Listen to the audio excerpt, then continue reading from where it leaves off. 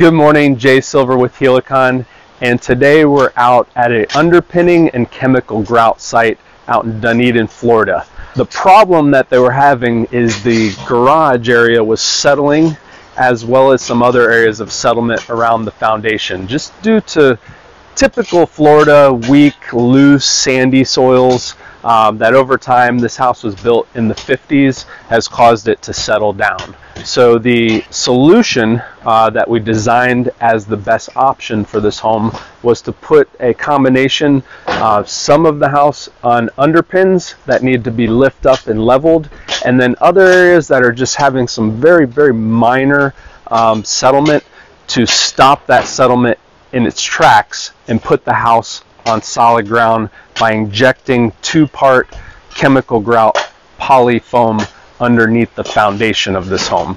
So we're just getting started out here. Be careful, there's a bunch of things scattered on the job site, but the first step for the underpinning is to, you see them digging out the holes, and they're going to chip. If you can come down in here, there's a footer. They're going to chip the footer to get the bracket flush up against the house. And you can see we have settlement cracks along this corner of the garage that extend over in this area, and you can see it slightly sloping down here towards the street. So we're going to start off with an underpin down here in the corner that we're setting, and we're going to take these pins and we're going to wrap them around the foundation, and then we'll come in and do a simultaneous lift in this area. You'll actually see the house lift back up, these cracks will close, and then the house is going to be on solid ground.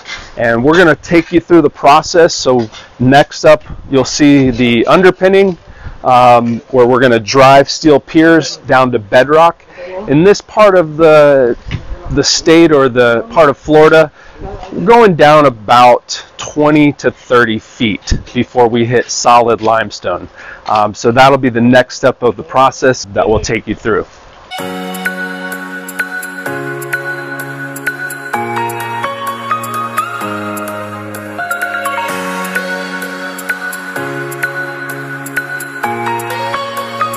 Exciting stuff. The crew is now starting to hydraulically press 4-foot sections of underpinning pipe on down to load-bearing strata.